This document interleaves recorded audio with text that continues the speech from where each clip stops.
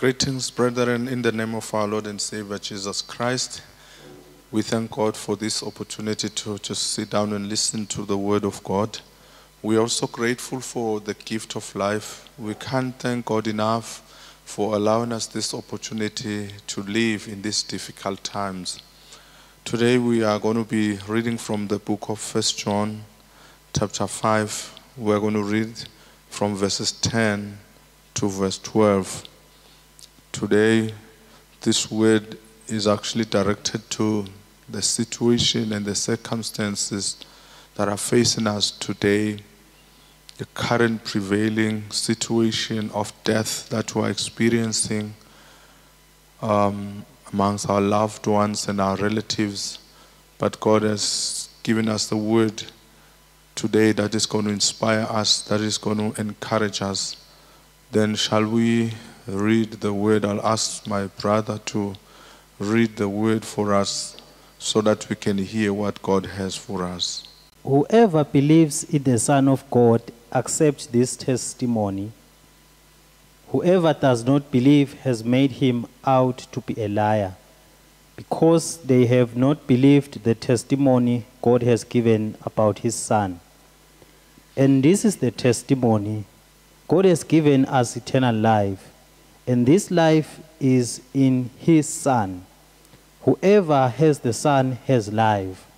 Whoever does not have the Son of God does not have life. Today we are looking at a time, or we're faced with a time when the entire world is grappling with the effects of COVID-19. But even though we are faced with this difficult time, us who are believers can find solace and comfort in reading the Word of God and understanding it. Because the Word of God has promises for all believers. Now, one of these promises that Scriptures provide for us believers is the one that we have read today, that speaks to the testimony that God has provided, that now there is eternal life. We're seeing death all around us. It has actually taken control of the whole world. But as believers, we have no reason to despair, because we know that death is not the final end. But we know that there is life beyond the grave. I like it when we read from 2 Corinthians chapter 5, verse 1, where the Apostle Paul speaks about a permanent dwelling for us believers in eternity. God, our Creator, has provided, has prepared something better. Now today, I want us to focus on something more better and more solid than just life itself. Because life is brief. Life is not going to stand forever. But now we are assured that Jesus Christ now provides something better than just ordinary life. Now life eternally. And I like it when the Apostle Paul speaks about the fact that even though our physical beings, they may be hurt, but even if we reach to a point where our bodies are dying, but now Paul says that now our spirits are renewed every day. That's from 2 Corinthians chapter 4, verse 16. The apostle says that now our bodies may collapse, they may fail, but there is something that God has provided, something that is better. Now it says that now He has put inside in us something in us. There's something that has been put inside us. Now something that's great. Now that's what now Paul speaks to, that it renews us. And it comes through nothing else but Jesus Christ. I want to speak about the challenge that we're faced with right now, that's death. Now death is one of those issues that scare us. It's one of those feared things on earth. Now death is a result of sin. Death entered the world when Adam and Eve sinned. And since then, death has tormented the whole world. If you read Genesis 3:3, now God warned Adam and Eve, and he said that if you dare eat from the tree, you'll die. But because they disobeyed God and ate from the tree, now death entered the world. But however, our God, loving and forgiving as He is, He has provided a remedy to man's sinfulness by giving out. He gave His Son, Jesus Christ, to be a solution to the challenge and one of those strongholds that are affecting the world today. That's death. Now I like it when Jesus Christ speaks Himself in the book of John chapter 11 verse 25. Now He says that I'm the resurrection and the life. And whosoever believes in me, though they die, but they shall live. He says whosoever believes in me shall never die. Now I want us to understand in this difficult time of death, we are traveling through the shadow of death.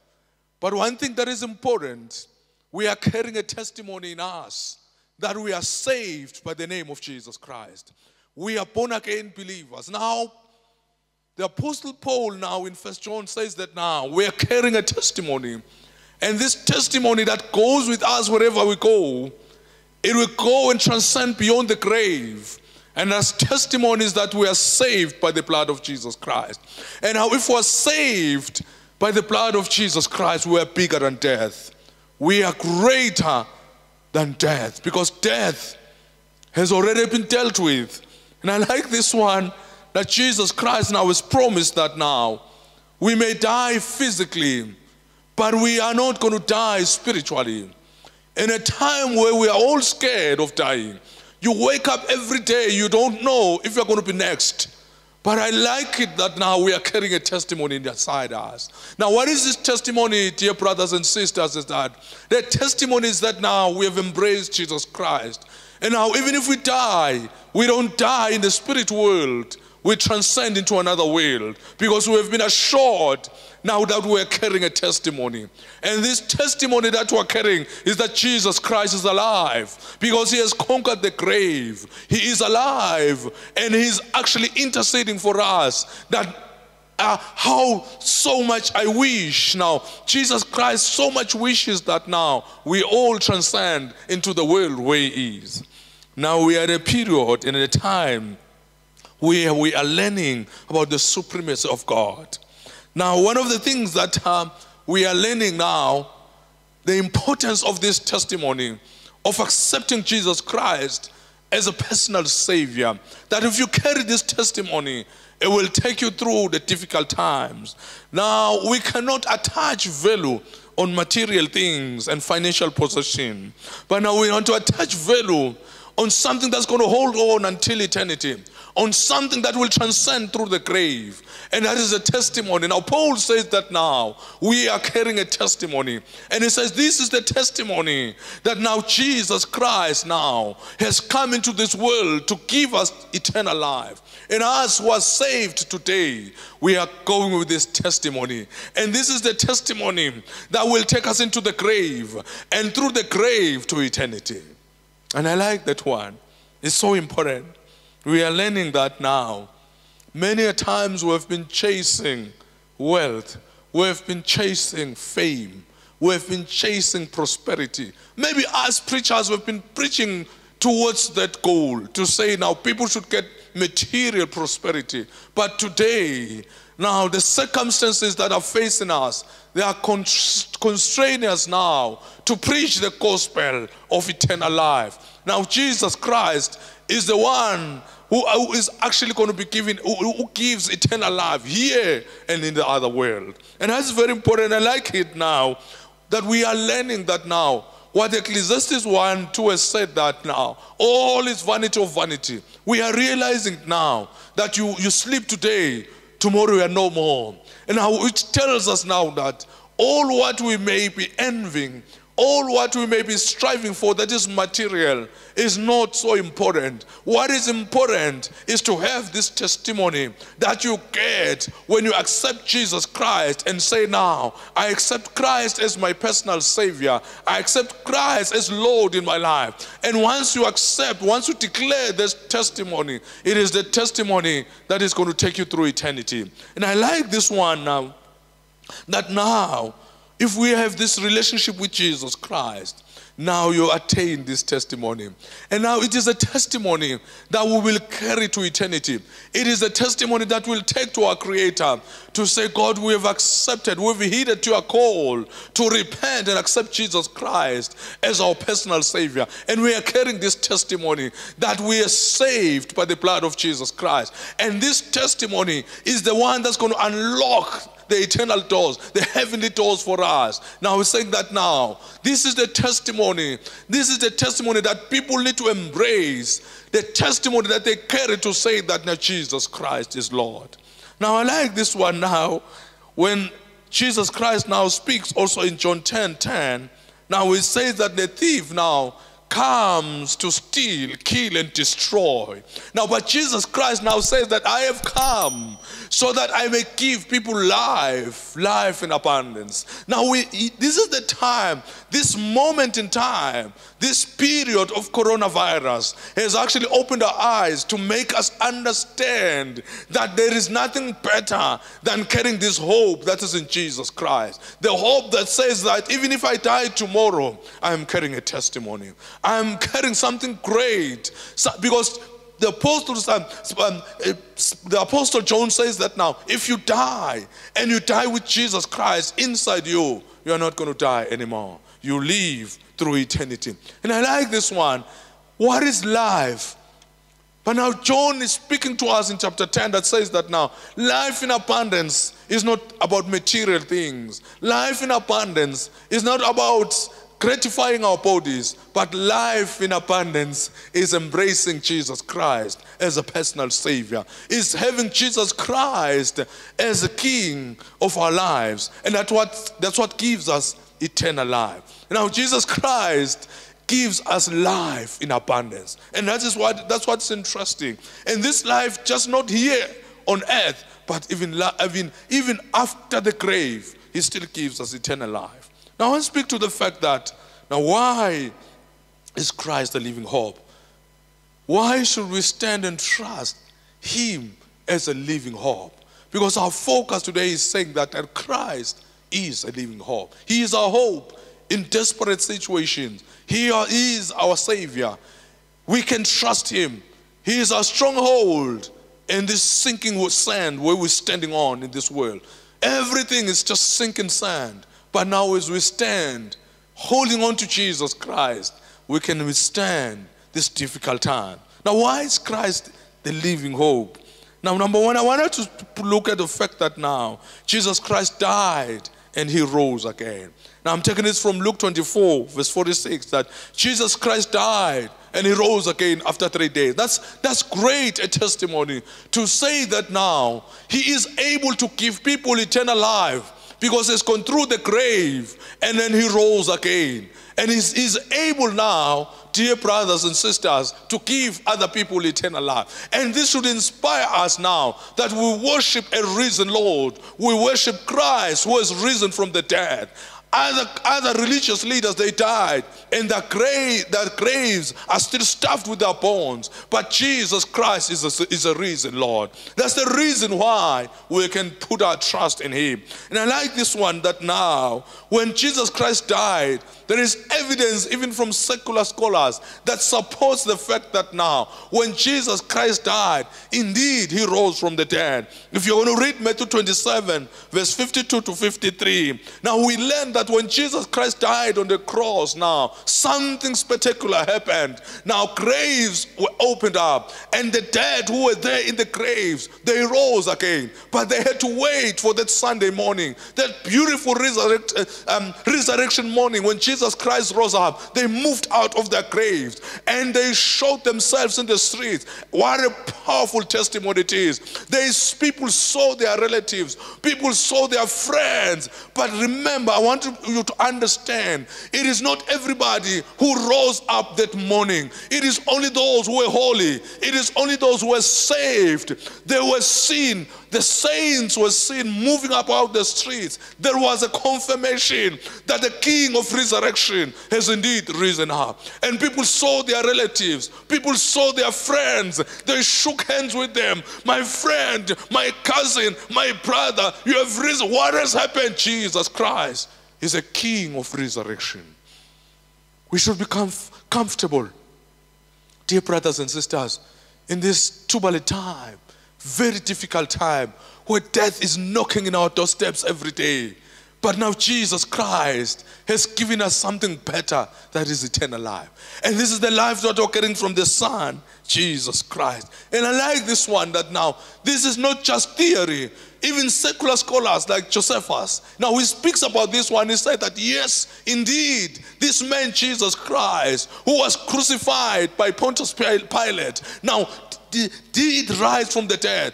Now his followers now actually didn't give up on him, and when he rose up from the dead, he did meet with his disciples, and that confirms that now this is documented in history, that Jesus Christ is the King of resurrection. Now we can hold on to him as a hope of this difficult time. We can cling unto him and depend on him, because he is recorded, it is documented. There is evidence, there's empirical evidence that says that now he is the King of resurrection. He died and rose again. And this is very important as we are going through this rough time. We don't know when it's going to be our turn. We've seen a lot of people exiting this world in such a short space of time.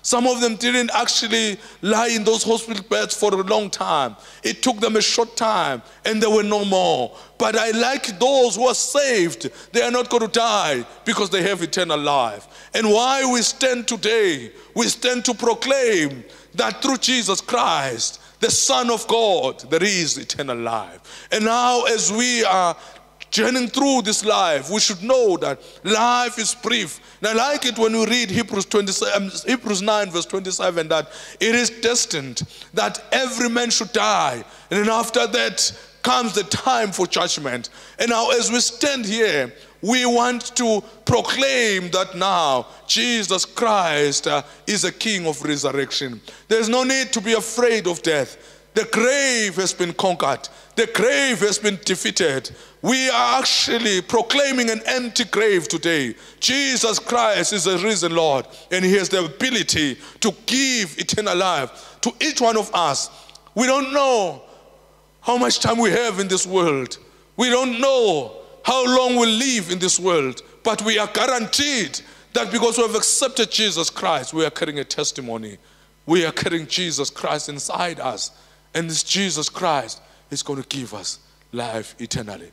As we conclude, I don't know. These are turbulent times. Are you carrying this testimony that Jesus Christ has eternal life? And he is ready to give eternal life to anyone. Those who stand and accept him as their personal Savior, they are sure, guaranteed of eternal life. If you want eternal life, you can just pronounce it, declare it, and say, Jesus Christ, I need you in my life.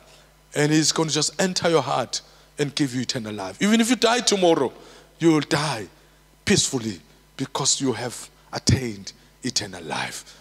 If there's anybody there out there at home who's listening to this message there, Jesus Christ has come so that we may not die anymore. Even if we die physically, we live eternally. In Jesus' name. Shall we pray? Thank you to Heavenly Father for your word that is inspiring in these difficult times. We are faced with a difficult moment, a difficult challenge we've never lived through, where death is the order of the day. But it is inspiring.